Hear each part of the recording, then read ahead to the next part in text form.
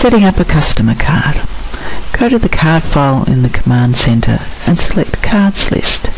You can click straight onto the customer tabs, or you can stay on the All Card tabs. Either way, if you hit New, the card type customer will come up first. So in here you can put the customer's name or the company name. You can even either have a company card, or you can change up here to an individual or a person card and put their last name and first name in. But let's do a company card because it's really the same either way. So let's create a card called Joe Blogs or Blogs Marketing and hit Tab. Now you can put a card ID in here, which is what it's actually used for if you want to give your customers customer numbers or card numbers, and you can actually change your MYOB to go by card number or customer number instead of name. So when you're entering a sale, you put in their customer number instead of their name. I tend to go by name because you're more likely to remember a name than a number. Then you go to the address part. Now you can have up to, let's see, 5 addresses. Now the first one is always the bill to, the second one is the ship to, but then you can have 3 other addresses, which can be 3 other ship tos or 3 other bill tos or whatever you want them to be.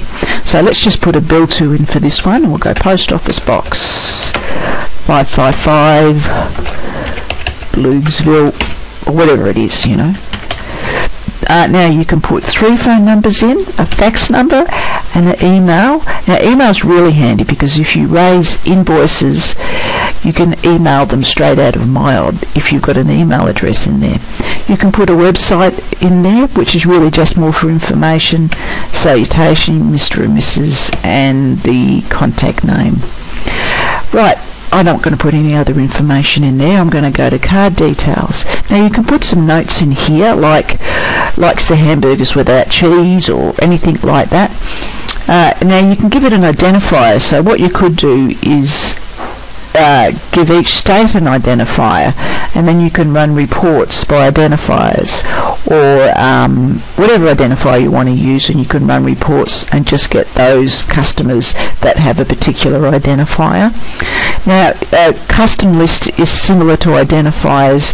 You can create a custom list for wholesale customers or for retail customers or for customers with big noses or customers with small noses, whatever you want. But if you're a small business and you really don't need that, you just bypass this and go straight to the selling details. Now this is where things can be really handy. You can set them to have an item or a service invoice or a professional invoice or a miscellaneous invoice. So every time you bring up that customer in sales, it will bring up the type of invoice that you want. And you can do the same with printed form. You might have one form for 7-day payment customers, one form for 8-day payment customers, or one form for 30-day customers, or as many forms as you might have. I personally just have the one. Now you can also set the delivery where it will be emailed to them automatically, printed and emailed, or just printed. You can always change that within the invoice when you're raising it anyway, even if it's not the one you want. Here's really handy. You can set the income account where you want sales to this customer to go if you're doing a service invoice. So if you're doing a service invoice and this customer always gets bookkeeping, you can select the income account of bookkeeping. Or if they always get secretarial, you can set it as secretarial, whatever you want to do. That mainly applies to a service invoice.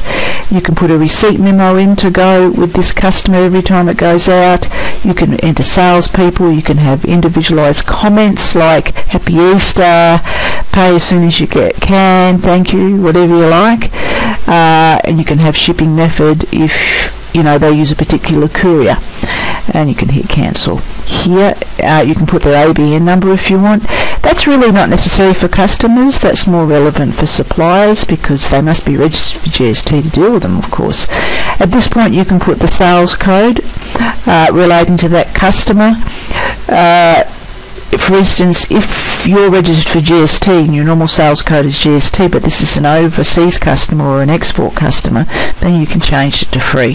The same with the freight code. You can set terms up in here, payment due at the end of the month. They get a discount after so many days, and of course then you've got to set your discounts in, and the balance is due on a certain date. You could also set in your payment details if they always pay by EFTPOS or cheque, which is handy when you're receiving payments, you know, to save you putting that in. You can have a contact log and put more contacts in. If this customer relates to a particular job, you can apply the job number, and the history over here will just give you the history of your sales once you start selling to that customer, so you can go back in and see that customer's history of sales once you start selling them to them. And after you've entered all that, you just hit OK, and that's how you set up a customer card.